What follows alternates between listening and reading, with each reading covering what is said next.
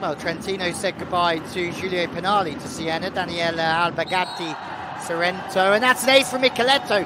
Doesn't matter. Rushdin and Lisniak bring a little bit of experience to that alongside Kaczmarek. Has an answer for everything, doesn't he, that young fella?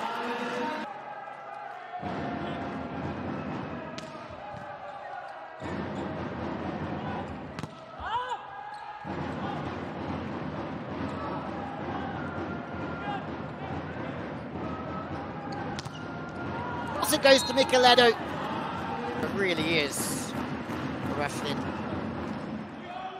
Serbian middle monster, linking up with the other Serbian middle monster, Lisniak. It's that middle monster who gets the block this time again from Trentino. They are starting to cook again here. Michieletto is cooking again here. Vinya. But let's see. And Zaxa have come straight back out with an ace. That's exactly what's happened with KACZMAREK. Pick that one, but who knows what's coming. What a serve as well. Trentino serving lights out at the moment, coming in on an angle, hitting the cross-court angle. KACZMAREK. This time Michieletto has to do wonders with his feet to get to the right-hand side of the ball. Arm up. Have a look at that defense. Bertoli to the right-hand side. Feeder into the floor. Ronzello does a good job just to pop the ball up.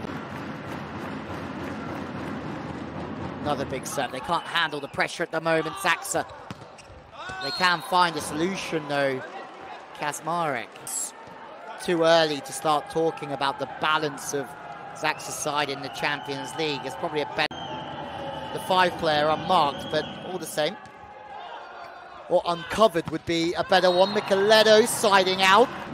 It's been a great evening for Vernok already. Pipe. Oh, good dig. That's not in. Has to be played. Shoji is there. 2 digs in a row. The ankle is not that bad on Vernok. Can't be 3, can it? No. 3rd time's the charm. It's exactly what we want. Wednesday front court receiver picked out again.